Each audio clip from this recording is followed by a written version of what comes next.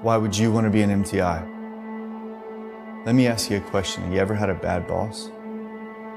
What if I could give you an opportunity to mold the bosses of the future? Come and put this hat on. You can make a direct impact on the people who are going to lead not only you, but the airmen that you care about so much. Do they hate each other? Is that what's going on with you right now? And how come you're not at attention? I guess your heels are broken. I guess we just do whatever we want.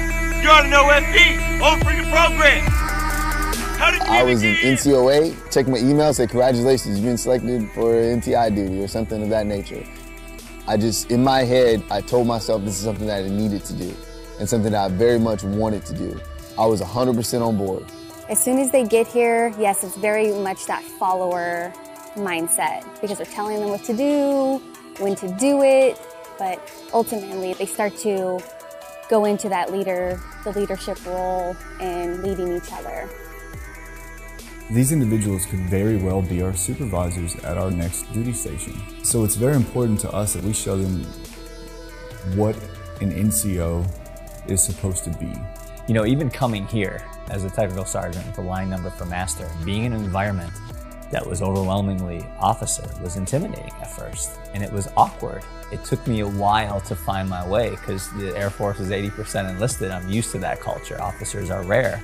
And came here and it was different.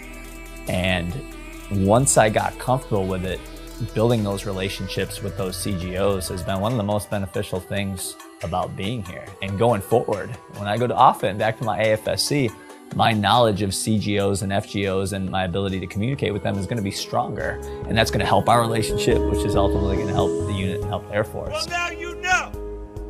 Facts of life. What a huge impact you can have on so many people's lives. How are people going to remember you? Are people going to remember you? You have this one life where you can either positively influence individuals or you can get up and go do the same thing every day.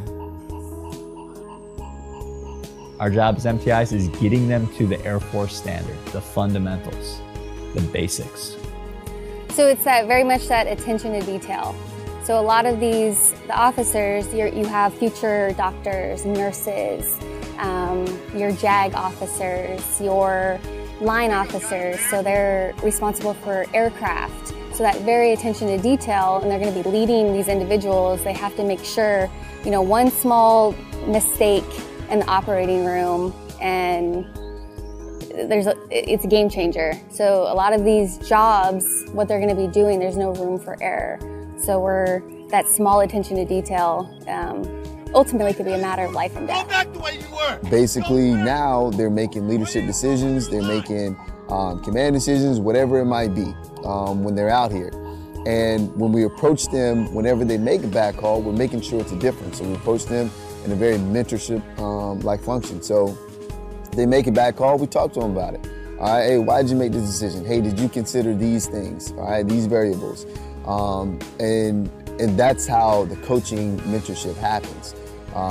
So when they get here, you know, it's very directive, because we're trying to get them to that standard. But once they're there and once they know that standard and they're upholding it, there's no need for the elevated volume anymore. Not unless they go back on it, and then that comes back into play. How many of you all have I personally yelled at? By show of hands. Forward march, you leave. Does that make sense? Yes, sir. When I say forward march, you leave. So tonight we're going to talk about why. Enlisted members have been a part of forming officers since General Washington. And those officers knew that those enlisted members who were responsible for forming them, getting them to the point where they could wear their uniform properly, where they could march in formations, where they could follow orders, those officers knew those enlisted members didn't get paid the same.